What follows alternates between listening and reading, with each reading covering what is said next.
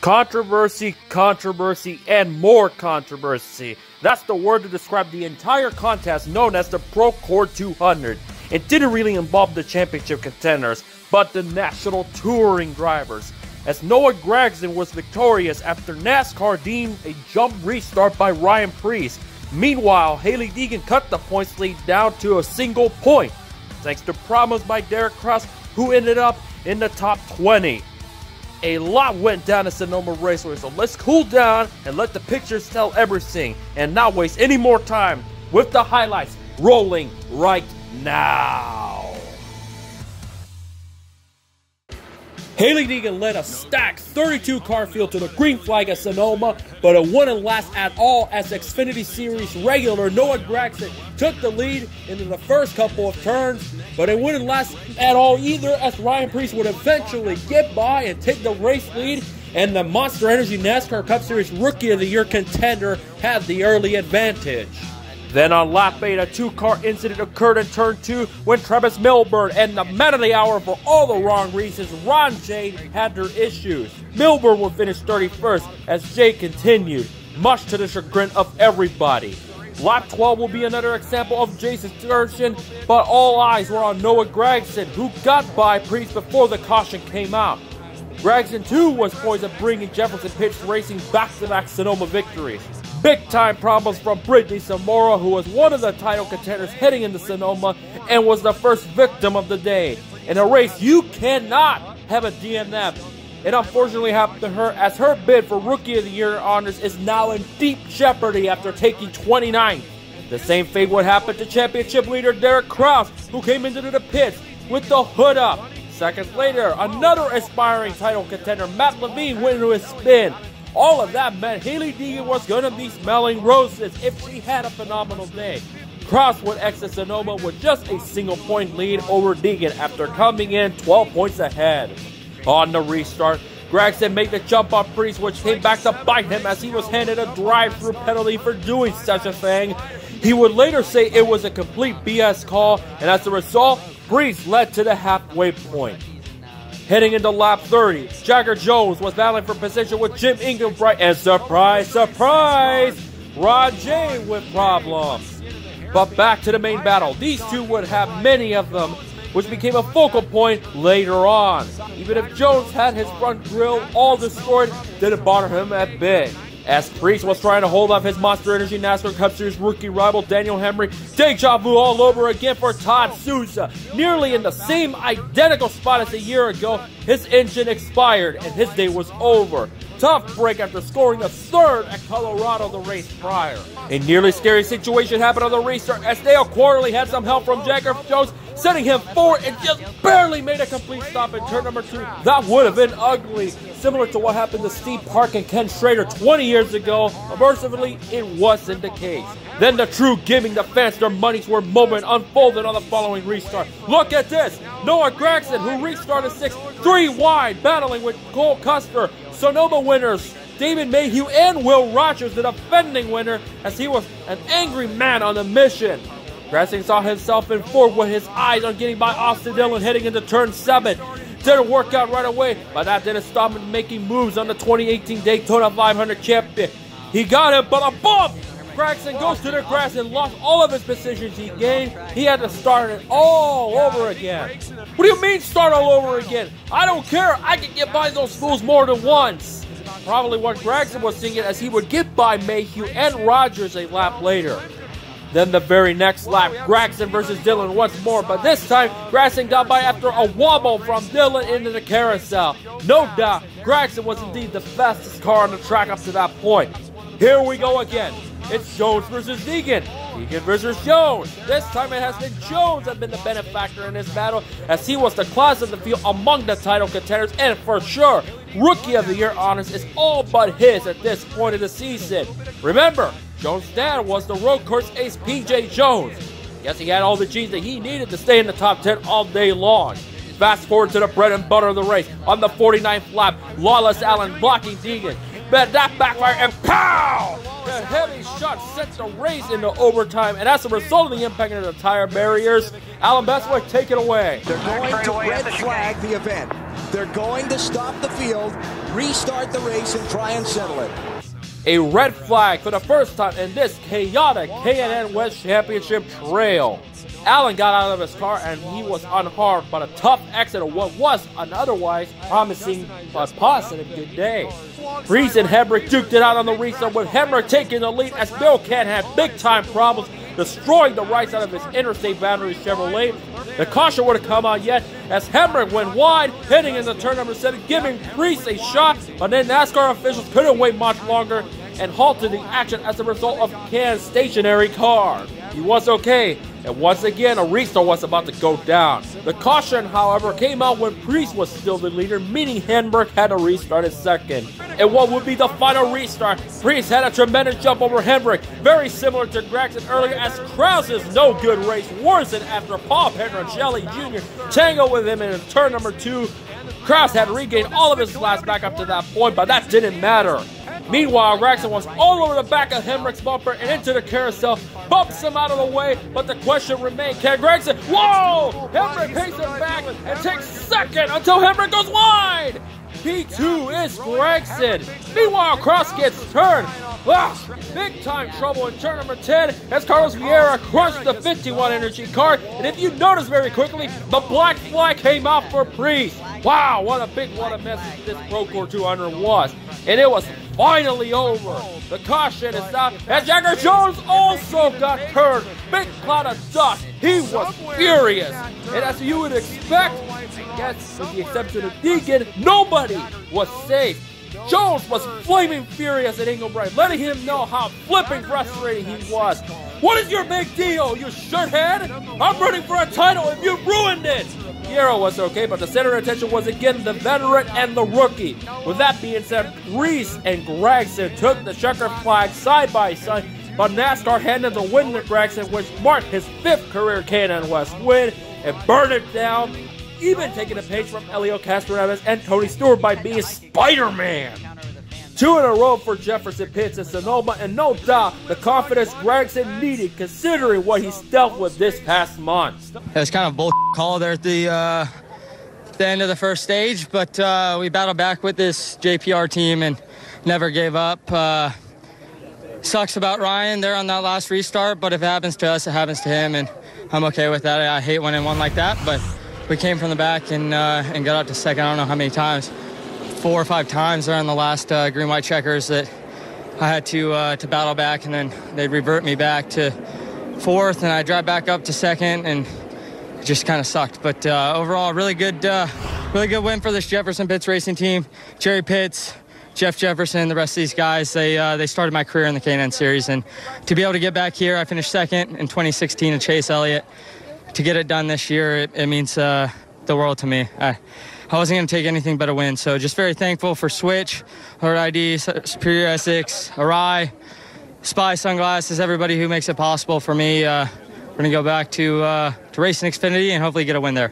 Ryan Preece was relegated to the last car on the lead lap and also the last car running in a gut-wrenching 20th place. I thought our restart was Clorox clean right there, so I'm really pissed off. I think anytime you get a win taken away from you like that after 2.5 hours of grinding, it's some it's bull crap. After a wild and bizarre race, here are the final results. Noah Gragson was victorious, Daniel Hemrick finished 2nd, Austin Dillon winds up at 3rd, Cole Custer in 4th, and the former Sonoma winner, David Mayhew, rounds out the top 5. Will Rogers, Jim Inglebright, Haley Deegan, Dave Smith, give a shout out to him, and Trevor Huddleston rounds out the top 10. 11 through 20 of the last cars remaining on this race. Paul Petroncelli Jr. in 11, Matt Levine 12, Tim Spurgeon 13, Jagger Jones 14, Cody Vanderwall 15, Jack Wood 16, Takuma Koga, Rich DeLong, Derek Krause at 19. And rounding out the top 20 was Ryan Preece. Here are all the drivers that fell out of the race. Carlos Vieira, Bill Kent, Ron J, Lawless Allen, Ron Nealon, Dale Quarterly, Todd Sousa, Austin Saab, Brittany Sambora, Paula Sakurai, Travis Melbourne, and John Wood, who did not run a single lap, wind up in last place. With that being said, after 6 intense rounds, here are the championship standings. Derek Krause with a 1-point championship lead over Haley Deegan. Trevor Huddleston moves up to third with 11 points separating him and Kraus. Jagger Jones dropped to fourth, 13 behind. Matt Levine, fifth, 22 behind. And then in the bottom five, Brittany Samora is now a dismal 36 points behind. In the case of the Rookie of the Year battle, 23 behind Jones. Cody Vanderwall, 7. Todd Souza, 8. Takuma Koga gains a spot on the championship trail to 9. He's 3 points ahead of Travis Milburn, who rounds out the top 10. Well, there you have it. That is a chaotic Sonoma race. Now that I've had a few days to digest everything that went down, as you saw on the NBCSN telecast, there were a lot of stuff solved that you didn't hear from the highlights, and also I didn't mention in my raw thoughts. The first one comes to mind is Lawless Allen's horrendous wreck. It was a pretty heavy shunt. At first, I said it might have been Jim Inglebright that got into him, but no, it was Hailie Deegan finding the opening, but it didn't work all that well. Deegan ran into the back of Allen, and keep in mind, that is a Bill McAnally car, the 12. That is. So that probably did not bode well. And as you hear in this very interview, this is what he had to say about the whole ordeal that took him out and what brought out the first red flag of the K&N West season. Yeah, I'm okay. Everything's good. I'm not entirely sure what happened or who did it. I think it was the 19, but we were racing through the S's or entry into the S's, and I was given plenty of room, and I don't know what happened there. She got loose or something, but ended up hitting my left rear and then turning me into the tire barrier. Then that whole big mess on the final restart. Let's run it down for you. From the NBCSN viewpoint, it had an extreme close-up shot of Preece before panning out, and just in the nick of seconds, you saw that commitment line. The red line means that's when you can take the command, take the green flag. Preece clearly passed Hemrick in that, and then before past the red line, he's already took the jump. So no doubt in that, from that image, from that viewpoint, Preece was ahead of Hemrick when he was really not supposed to. He had to pass the red line, and then he could start pulling away. And if you hear from Preece's interview, he was not happy at all. Not happy at all, one bit. And who can really blame him? Because that could have been a big win for him, no doubt, on a road course. Beating the likes of Gragson, who's won road races in the K&N West. And almost could have won Mosport if he used his head a little bit better against Todd Gilliland last year at Bowman Mill. Or known as Mosport, as I like to call it, not Bowman Mill or Canadian Tires. To me, it's Mosport. So from that image, it's pretty clear that he jumped the gun. There's no question about it. And then the whole ordeal with Jim Inglebright and Jagger Jones. To me, from that vantage point, Inglebright did nothing wrong.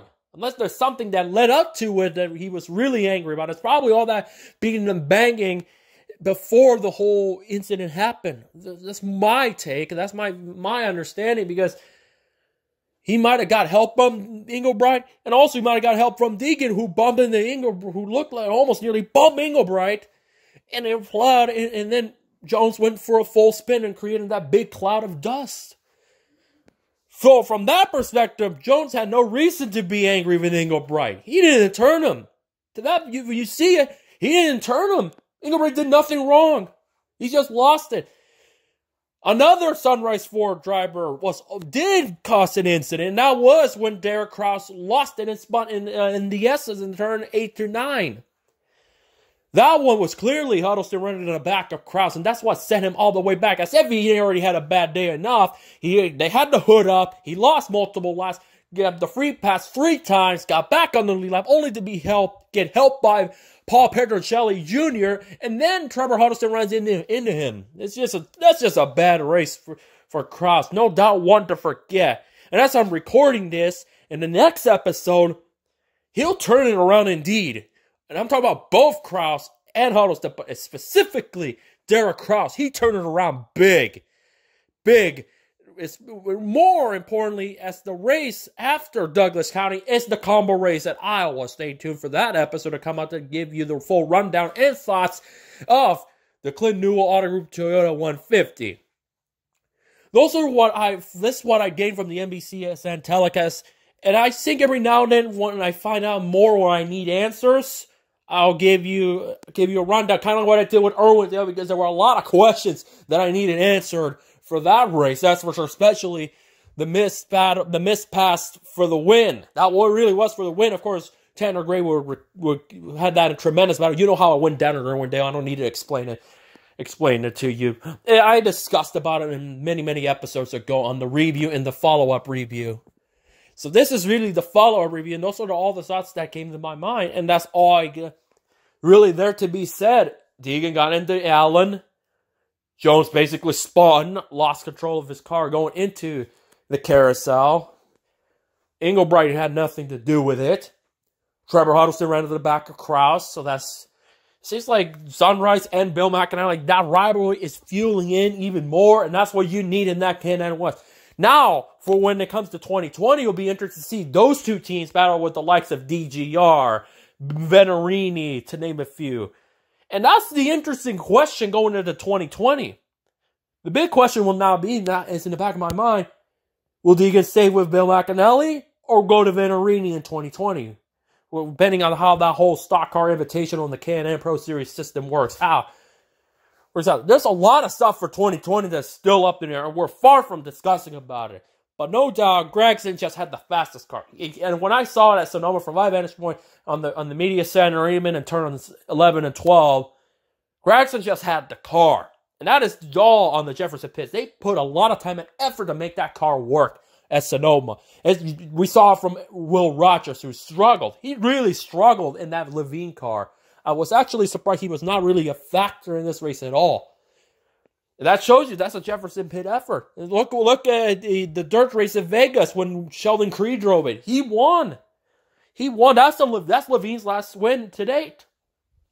And then Cody Vanderwall, which I did not mention in the highlights, he had a couple of moments. He spun in the turn number 2, kicked a large cloud of dust. He would bounce back okay, but again, Vanderwall can't catch a break this season. He's driving a car that's better than what he had the year before when he swept both races to Tucson.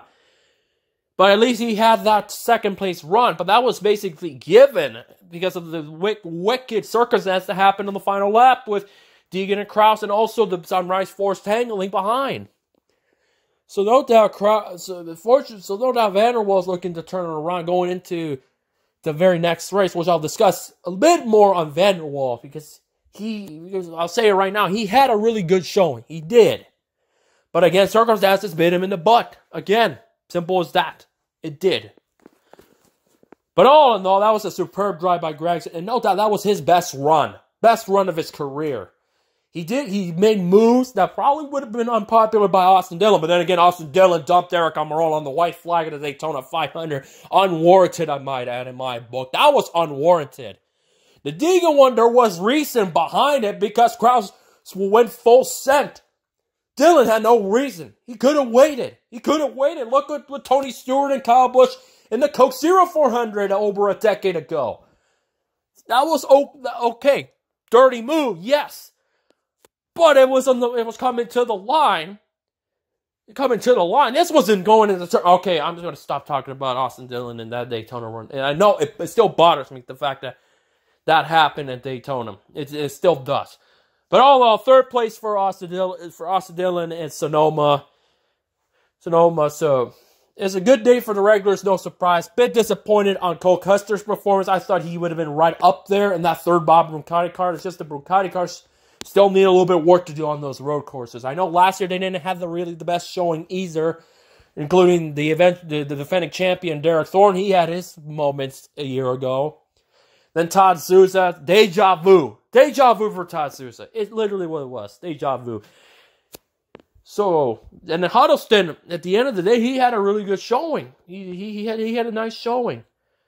Without a doubt, he ended up being the best of the regulars. When it all said and done. Consistent-wise, it was Deegan and Jones. But Jones had his moment. Deegan just could not get up there. He did not have that good start. And from there, it was a battle to just hang on and survive and gain as many points over Kraus. And came out of Sonoma by just being 1 point behind. So no doubt, heading into Douglas County, she would need a great run in Kraus to have problems. But then again, when you go to the track that Kraus dominated a year ago, That's going to be tough. And then after Douglas County is again that big combo race. And those combo races, when you include the East teams like Visconti, GMS, and DGR, she's not showed it yet. To the point that even Travis Milburn finished 7th at South Boston. Finished 7th at South Boston. He was the best of the West regulars. No, so anything can happen out of the East. If she can polish that all those races in the East or the combo races, no doubt this championship trail will will be twice as good. There's no doubt about it. If Kraus exits Iowa with a strong result, but Deegan doesn't, this could be tough for Deegan to recover for the championship. No doubt. But if Deegan isn't too far behind Kraus on the West Championship, as far as positions between them, or maybe surprise us all at Iowa, then we're going to get something going. And that's what she needs, a really strong run in those combo races. Because she's dealing with the likes of Sam Mayer. Sam Mayer. Tanner Gray will be making a feature again in this West Coast Wednesday. It's been a while. He hasn't run many races. As a matter of fact, Tanner Gray ran at Gateway, the ARCA race won by Ty Gibbs in the number 18 Monster Energy car. He did not have a good showing at Gateway, Mr. Tanner Gray. He got wrecked. And when they replayed the race, when I was at a restaurant, when I was watching the truck race, coincidence that Natalie Decker had wrecked in turn 1. She drove the 54 DGR truck. And then in the next screen, it's not that long after, they showed Tanner Gray wreck. It's like, that is a coincidence. That was definitely a coincidence. We'll see how Gray does coming to Iowa. But the big picture is, of course, Douglas County. The race that Kraus won a year ago. On the next episode, I will run down what went down, who came out on top, how did Deegan do, did Samora pull a nice recovery on her bid for Rookie of the Year, or did Jagger Jones finally pull it off? By the time you're watching, you already know what happened. By the time you'll see it, you know what went down. But no doubt, stay tuned for the next episode, and until we meet again, Noah Gragson scored his 5th career Can-Am West win. What a wild, chaotic race in Sonoma. That is no doubt going to be the turning point of the championship trail for now. And I do mean for now. In the meantime, till the next episode, which will start shortly thereafter.